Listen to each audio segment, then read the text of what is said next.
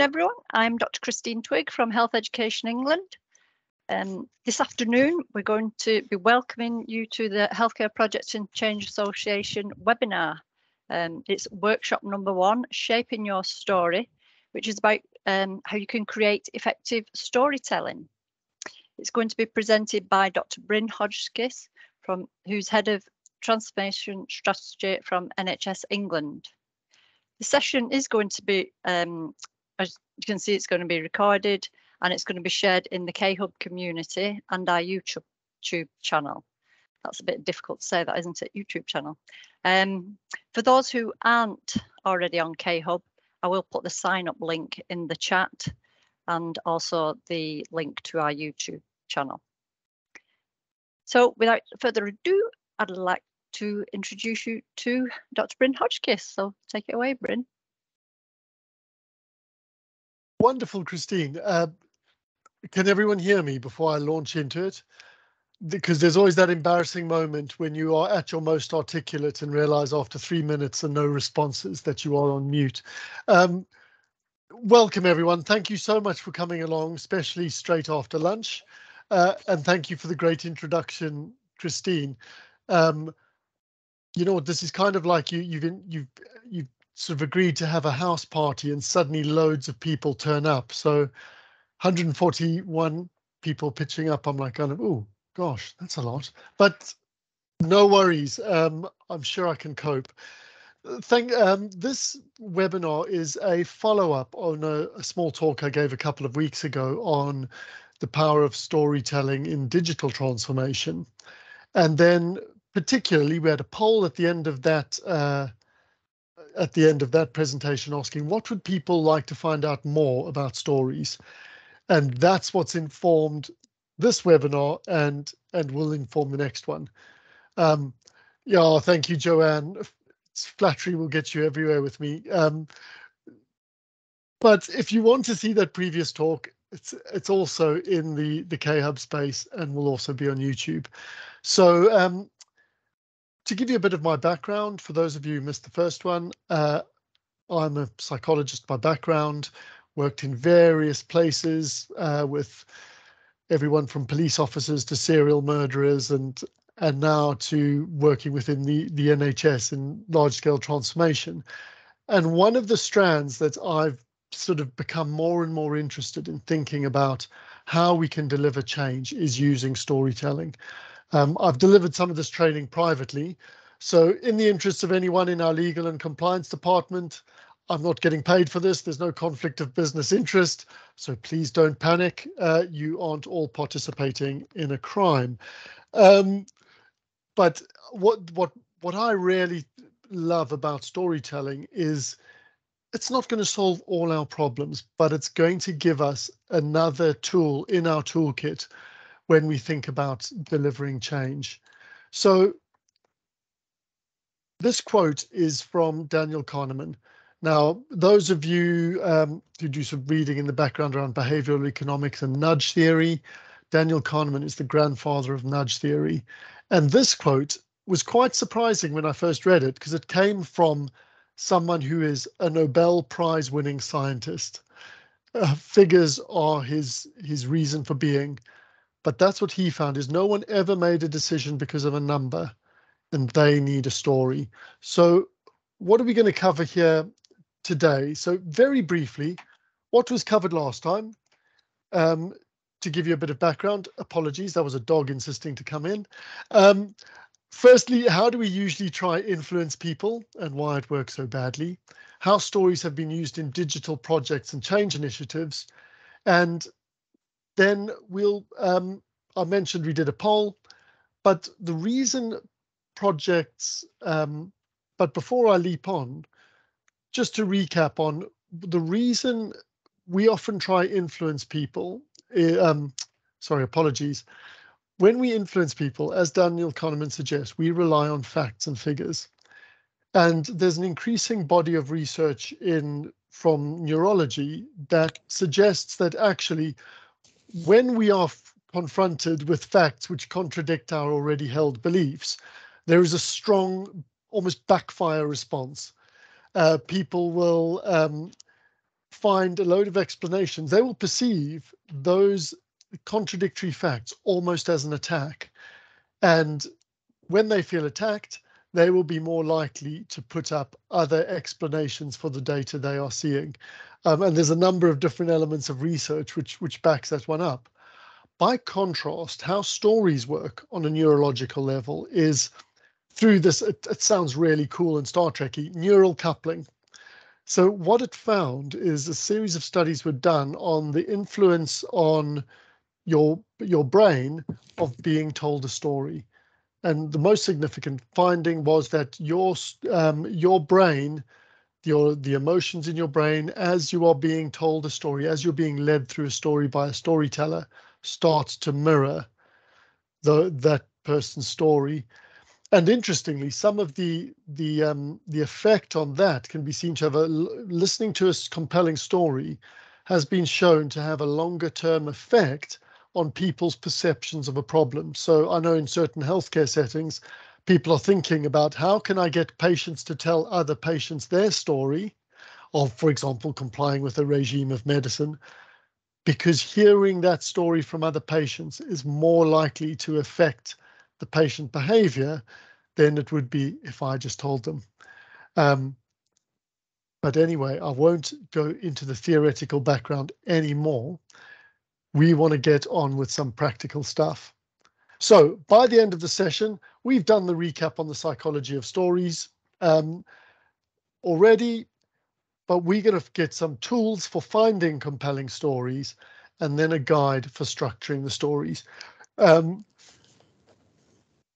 Because it was what you asked for, but also I was glad you did, because quite often I've given this training and I've always had the niggling feeling people will come afterwards and say, wow, that was really interesting, but then I didn't know what to do next.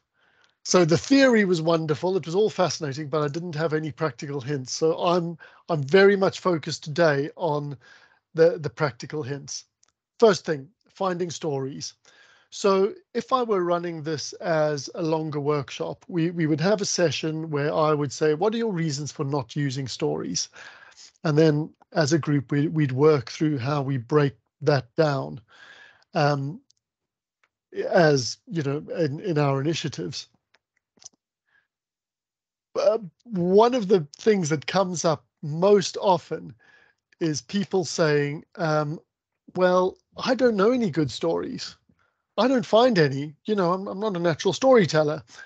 And that's the first thing, if you take nothing else away, is to realize how much we are swimming in a sea of stories. They're all around us all the time. We just don't notice it yet.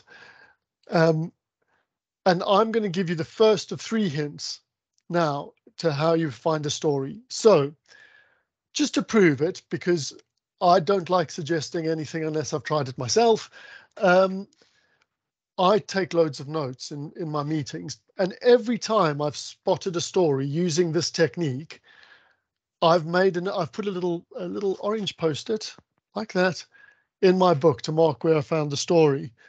And this morning I pulled out my last, it's about just over probably 2 years, maybe 3 years worth of books. Hold it up to the camera and you can see all those little orange markers are every time I come across a story that I can then use in my work to motivate for change or for not. I mean, just to bring it right up, that's my current book now. To prove that actually the stories are all around you, and very much the same as probably, I don't know most of you, but I'm mostly office based. I'm in one of those roles where I'm not close to the front line. I'm not seeing patients every day. I'm not seeing clinicians every day, but there's still those stories you can use to create change. First marker, time, place, direct speech. So when somebody says to you, when they start in a conversation, start mentioning, I got told this by someone and reporting direct speech. When they start to say, oh, well, when I was working in HEE, my director would always say, blah. Or so any one of those things, you know, you're being told a story. and then your ears can prick up and you can start to think, is this a story that could then be something I could then use? And I should have said, as I go through, if you do have questions, pop them in the chat and I'll sort of answer them as I go, just in case we don't have time for questions at the end. So the next hint for finding stories, so you get time, place, direct speech. The next one is following the feels. So our memories are built around emotions. And I could go into the neurology of how that works, but every time a memory is laid down, there's an emotional marker that gets attached to that. And very often, certainly I find this technique really useful, probably with finding more personal stories or for invoking stories in people, is concentrating on those emotional events that you might have come across. So, for example, thinking about a time that a task really worked well, thinking about something that really upset you, really made you angry. In there is the kernel of an important story and a story that people will listen to, which again is something I'll come back to in a second. I'll pause there. So we've got story markers, following the feelings. So pay attention to what is emotional, pay attention also to what's emotional to the team. Because very often in change projects, we'll be talking quite abstractly. We'll be talking about processes or milestones, but the stories that often motivate behavior will be often those emotional events for people and those memories from previous change. And then thirdly, and I should have warned you, I warned in the last webinar, if hand-drawn pictures are not your thing, this is going to be a long 45 minutes. The last one is nuclear events. Now I'm not, despite the illustration, I'm not referring to bombing. It's a concept from narrative psychology, is about those flashbulb events which everyone can remember.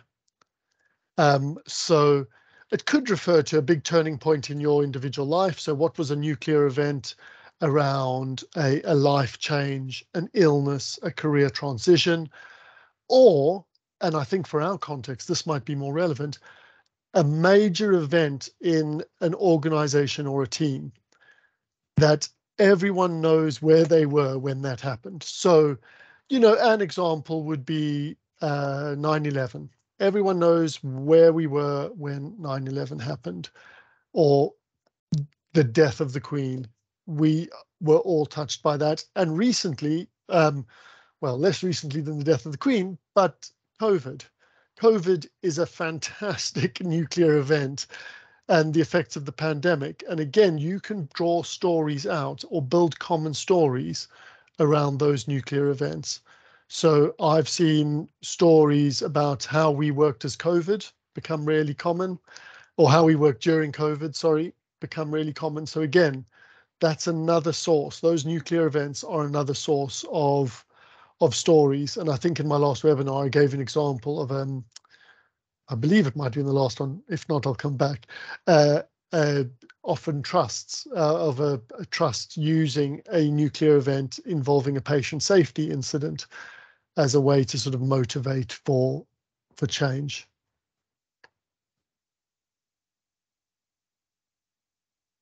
I'll pause there for a second and say, are any immediate questions about finding stories? I'm keeping an eye on the clock and we're running ahead of time. No, wonderful. So one of the things you might be, so once you're looking out for story markers, you're following the feels, you're thinking about how you can turn a nuclear event into the story.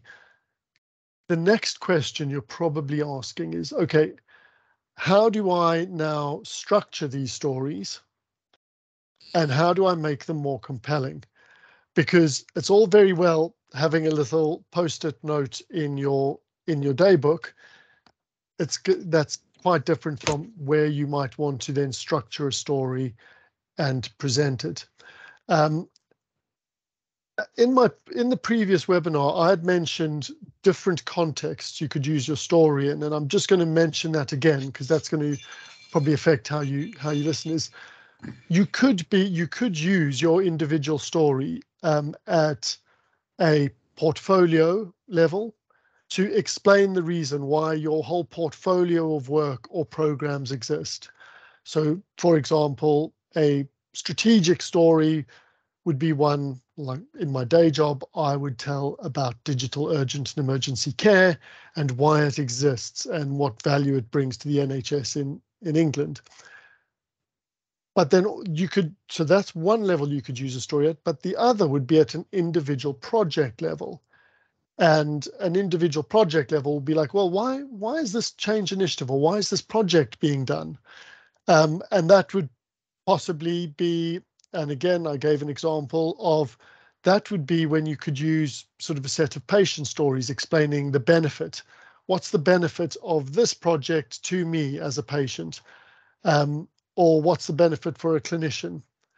So that could be at a project level, how you'd use stories. And then finally, thinking about, you could also use stories like in a meeting, almost in a single interaction. So that would be about framing the conversation in a meeting, or trying to encourage people to agree to action in a single conversation, and using a story as a lever for doing that. So the hints I've given about finding stories could be applied to any of those types of stories. But in terms of structuring stories, you probably would want to think about what structure would best suit the setting you are about to deliver your story in. Because if you are doing a strategic workshop with stakeholders from across the system, and you want to tell the strategic story of while your program exists, you've got more time. You've got more opportunity to do interactive tools, and you can then tell a longer story and use a longer structure. But if you got in a meeting and you want to land a point quickly, you would want to be doing it much more quickly and possibly just with words. But onwards.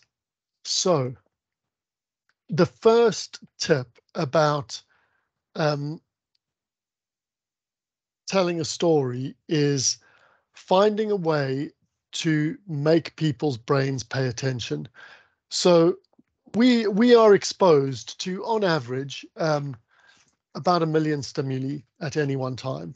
That's what all the sensations that are coming into our body all at once. But our brain's a fantastic filter. We can only really pay attention to about 14 of those, and everything else gets filtered out.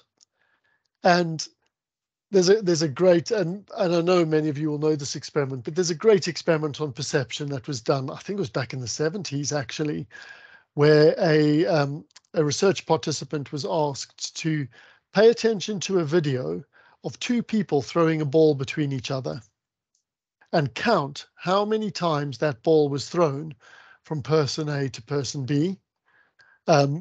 And they'd be marked on how well they did. And what the researchers found was that people would be so focused on the task of counting that they would not notice distractions going on in the background. So one of those distractions was a person running on in a gorilla suit, beating their chest in the background, and then running off again. And they found that a very substantial proportion of people did not notice the gorilla. And that is because our brain will only pay attention to what is salient. That is what is relevant and applicable to us right then. So the first thing you need to do with your story is establish salience for the listener. And I learned this the hard way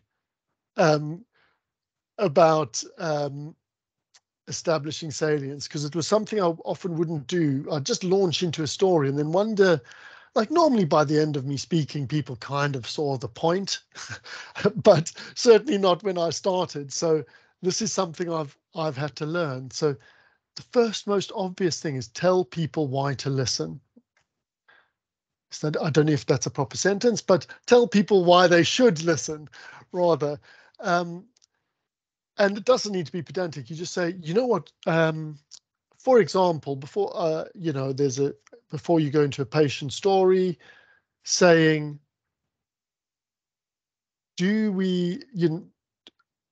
I'd heard from a patient about their experience of getting letters from the NHS, and you know what, it's the best example of why we should turn things electronic. Let me tell you why that is now. Or, I wasn't sure about this project until I heard what Christine said to one of her colleagues. You're grabbing people's attention. You're telling them why they need to listen. Second way is using striking imagery.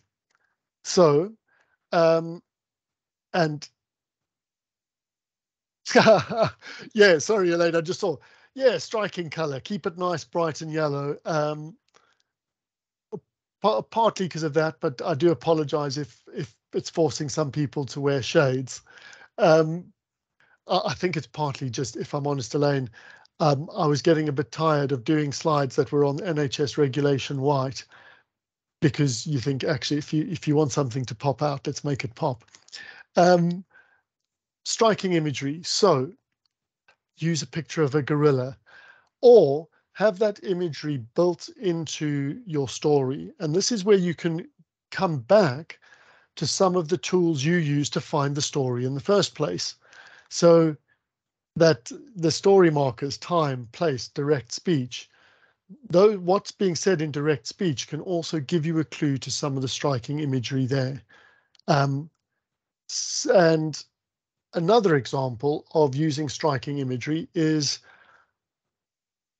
when I introduced myself, I mentioned that I've worked with serial murderers.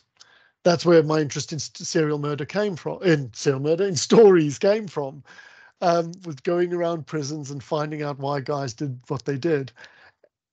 The reason I use that anecdote, it's not just by chance, it's because it's a striking image and people think, oh, here's something I need to pay attention to now. So again, in telling your story, bring some of that.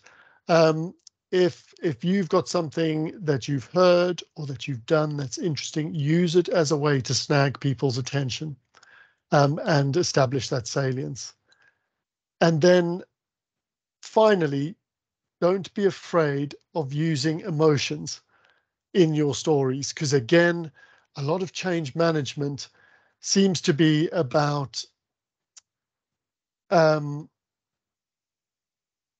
or another way, sorry, seems to be about removing emotions, often thinking about how can we or project and program management. It's very planny, very logical, very structured. So we sometimes feel that we shouldn't bring emotions into our stories, but emotions is what drives memory, and emotions is what then drives action and activity. So don't be afraid of using those emotions. And guess what? If you found stories by following the fields, then that's going to be fairly easy for you to do. So, for example, I mentioned, a story about a patient who I spoke with, speaking about their experience of trying to access a GP and getting GP letters from the hospital. Getting letters from the hospital asking them to get an appointment with the GP. And her words were, every time I get a letter from the NHS, I feel less than human, because I've got to sit and wait for a member of my family to come home and read my letter, my private letter about my health conditions to me before I know what I need to do. So again, that direct speech, that emotion that she's feeling is what establishes salience in that story. I'm just pausing to have a look through the chat. And yeah, Leanne, that's a really good point around patient stories heard direct from the patients. I've experienced that myself. You know, it is really very powerful. And probably in a lot of places that's a real gold standard. I think that the challenge can sometimes be, if you've recorded the patient story, making sure you get permission for that to be shared more widely. Also, the challenge can sometimes be simply a logistic one of getting the patient into the place or room to record. And that's when, again, as a fallback, you can record a patient story. So the patient story I just told, I do have a tape recording of it, but also I had sort of whittled it down into an anecdote that I could then use in forums like these to motivate for change. I think, and just going back to something, Eliasson, I think, apologies if I've mispronounced your name, wrote in the chat about sometimes how people tell the story is more important than the story itself. I think that there's an element to which that's true. I think there's also, so again, sometimes the thing I've learned is I'm not always the best person to tell the story. If someone can tell a story better than me, or someone from the audience has a better example, then use them. So it doesn't always need to be about you. It needs to be about the best person to give that experience in the most impactful way. I think the other thing, and this is quite the practical trick with stories, is often stories can evoke different responses in different people. And very often when you tell a story, people are going to want to then tell their own story back. So when you use your story, again, make it clear why people should listen, but also be ready to adapt to what may come back for them.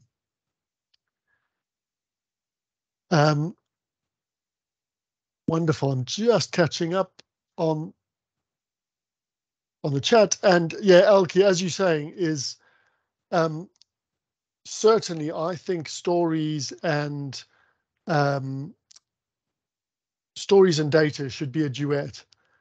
And I like the idea of you use potentially a patient story and a patient's experience to hook people in, and then you use your data to back it up.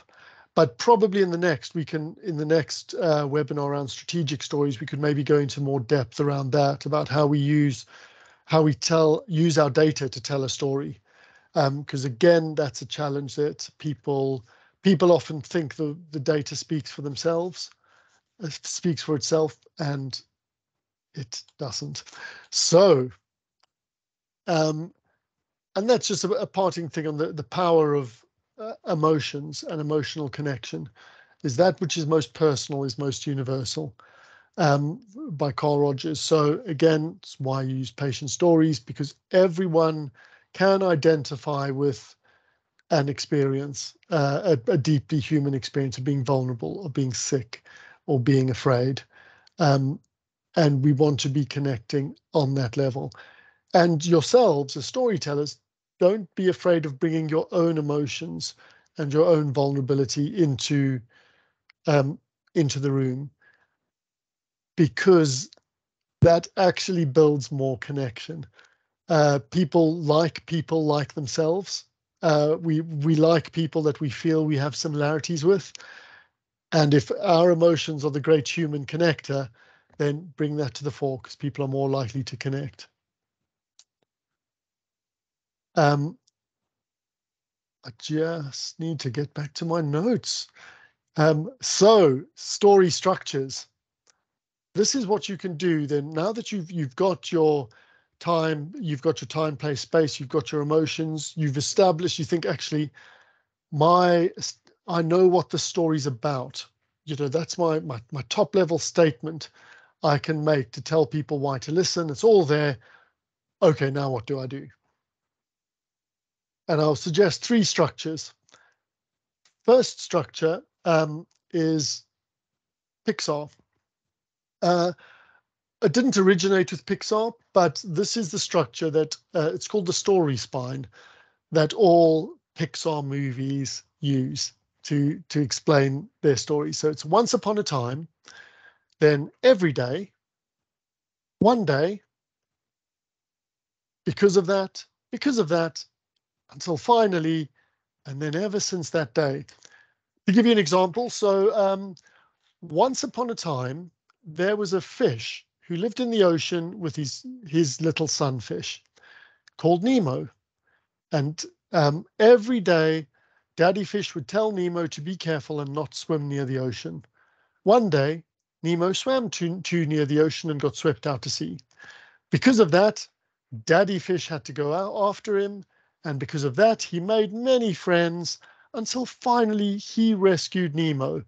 And ever since that day, he learned a valuable lesson about friendship and being and letting his son have independence and freedom. So next time you're watching a Pixar movie, try apply that structure. I've also found that structure pretty useful in telling stories if you've got a little bit more time to go through all those stages. Another one, this is probably more suitable for a very quick, impactful hit of story, is disruption, crisis, and resolution. And that's very simple. So, for example, sorry, Kim, I hope I haven't ruined Pixar for you. Rest assured, they've got lots of other tools they layer over the top, and they're much more skilled at storytelling probably than I'll ever be. But yeah, you can steal that. The turning point is disruption, crisis, resolution. So that would be, it's actually a structure we often describe our own experience in. I cut my hand, bleeding all down my arm. I didn't know where to go. I tried to go to my GP. They didn't have any availability. I phoned 111. They said phone my GP, and then eventually I went to A&E, and they bandaged my hand up. And they told me that actually next time I could probably go to an urgent treatment center. So disruption, crisis, resolution. Again, I find it quite useful in bringing out sort of in helping remind me to bring out that crisis point more. And I see, Julie, you've mentioned in the chat the stories that come on the Schwartz rounds and similar, or using staff stories when you're nominating teams for values badges. Again, those sort of things are story gold mines. So please do capture the stories that are happening and then use those stories to motivate for future change or to remind people of things that they have previously heard. You might be asking yourself, oh gosh, am I stealing someone else's story here? Well, I don't see any problem with stealing with pride. I would love that you would steal some of these slides with pride and apply them in your day job. But if you steal the slides, I'd like you to acknowledge this is where I got them from. Exactly the same with another story. So if you heard a story in a Schwartz round, do tell it, I heard the story from someone else. This isn't my story, but this is their experience. So yeah, use other people's stories, but always acknowledge that you've got it from somewhere else, and avoid lying or saying that you did something, or saying you did or delivered something that you didn't, because that would, of course, get you found out. And then the clarity story. So this again is a useful story when you don't have all the time for a Pixar. You've got a bit more time than for a turning point. The clarity story I found quite useful in thinking about sort of program and programmatic change. In the past, we used to do something one way, then something happened. So now and then in the future. So, for example, I'm just drawing one from my current day job, actually. In the past, everyone would just automatically go to emergency departments when they're ill. I know they don't, but let's indulge a cliche. Everyone used to go to emergency departments or call the ambulances when they were ill. But you know what? Then COVID came, and what that really changed was people's perception of the value of digital tools. So now, when we're thinking about designing the healthcare system, we're thinking about digital tools first. So in the future, we might have another way in which people can get into the urgent and emergency care system. And as part of the clarity story, you can use, probably what I didn't use there, some sort of direct speech from patients, or direct speech from clinicians, or direct speech from respected members of staff about what they've done.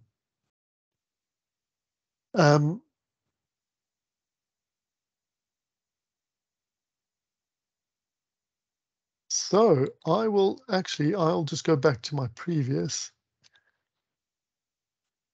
And I'm just going to go again through the chat. Are there any questions?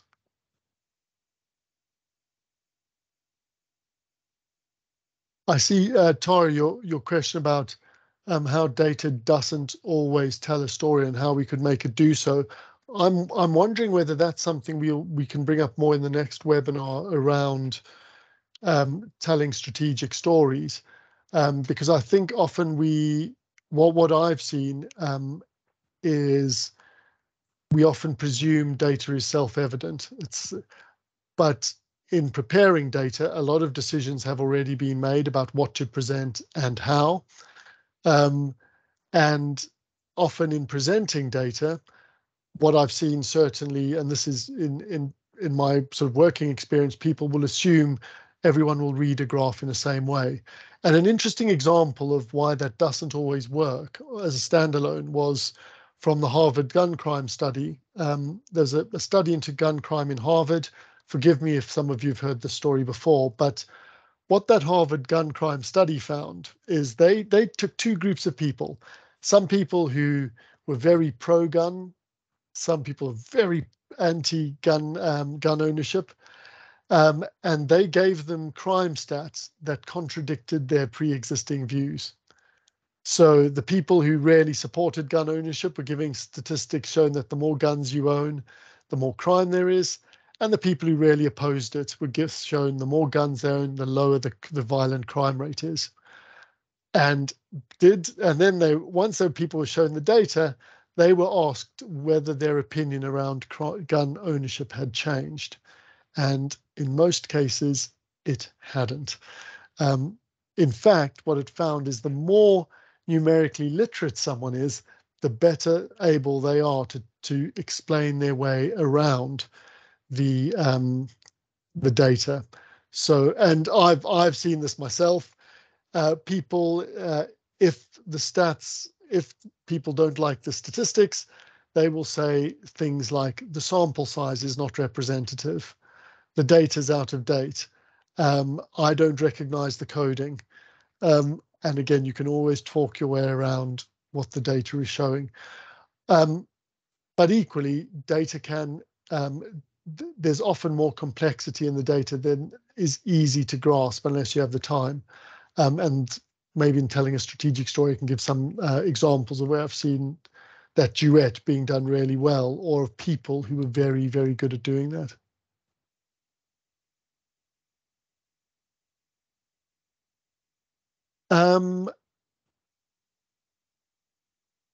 Just picking up Mark's point, there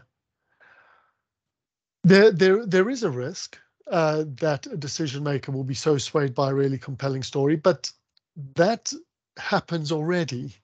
And I think that's because I had a sort of almost an ethical concern when I started doing this work is, well, we're teaching people some Jedi mind tricks. Is this going to be used appropriately and ethically? And I think and where I eventually came to is people are influenced by stories all the time. We're influenced by, and without being political, we're influenced by a big bus with letters written down the side of it. We're influenced by what we see on Twitter. We're influenced by what we hear on the news. And by training people in realizing first the power of stories, what I'm wanting to encourage is conscious practice. So rather than unconsciously just throwing a story out there and accidentally influencing, let's do it consciously and let's do it ethically. Reassuringly, I know the Harvard Business Review did a study of how executives make decisions, and it was about 1,800 executives, I believe. None of them relied solely on data, but equally, none of them relied solely on stories. So stories, a compelling idea that's best functioning as the hook, and then you come with the follow-up data. But yes, absolutely. I think the fact that use it consciously, because then there's a better chance you're going to use it for good. And I think actually, Deborah in the chat, I think that might be the study you are referring to, but I'll make a note to myself to follow up. And Sean, with your story, I think they might offer a counter story. But I would say that's an advantage in managing stakeholders, is if they by offering a counter story to your story, you better understand what their perceptions are. But equally, the only way you're going to beat their story is by telling a better story.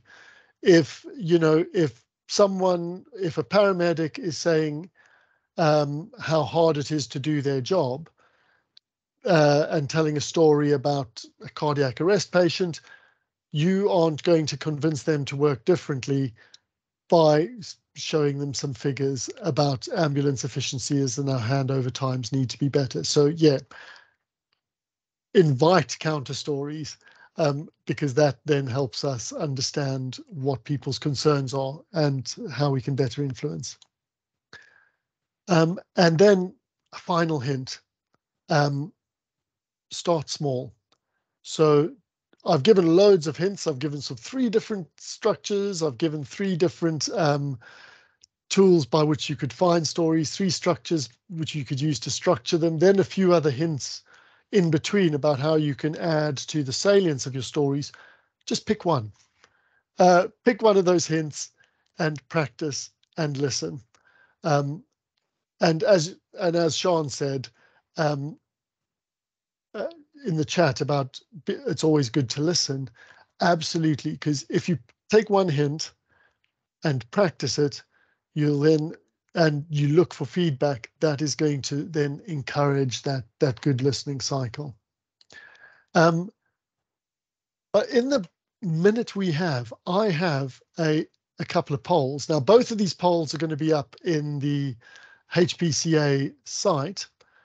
My first poll is very quickly about what proportion of this session's contents did you find useful?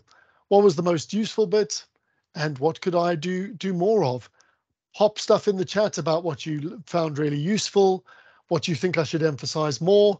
And I am not going to be heartbroken if you tell me that it wasn't all an absolute goldmine, because feedback's a gift. And the more you tell me, the better I can make the next session. So hopefully that poll is now live. And then the second poll, which I know will go on to the HPCA website, shared area, will be about the techniques for telling strategic stories. So again, I would want it to be focused on practical hints about how we do this. But to help me focus, can you tell me about why you want to tell a strategic story? I